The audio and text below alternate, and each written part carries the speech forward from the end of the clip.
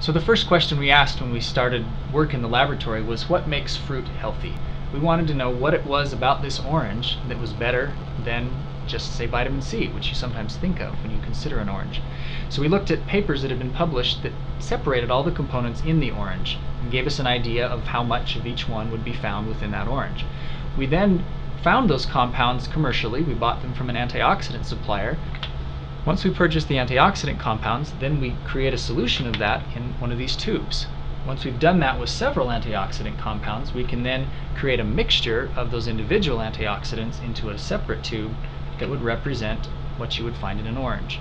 Once we've done that, we would then add them to a plate and add some other things into that plate, and then we would put that into the plate reader, which would allow us to measure the strength of that antioxidant. By doing that, we were able to find synergistic interactions among components in orange at the proportions that they're found in an orange. So it relates directly to the fruit and the health benefits that you might find in a fruit beyond vitamin C. So the next question you might ask is, how is that going to affect me? If I have these great synergistic combinations, what do I do with it? Well, one option is many supplement makers have individual compounds in their product, like vitamin C. Well, we have now shown that there is a synergistic mix that's better than those individual compounds. So one option is a supplemental benefit that is equivalent to or very similar to eating the orange.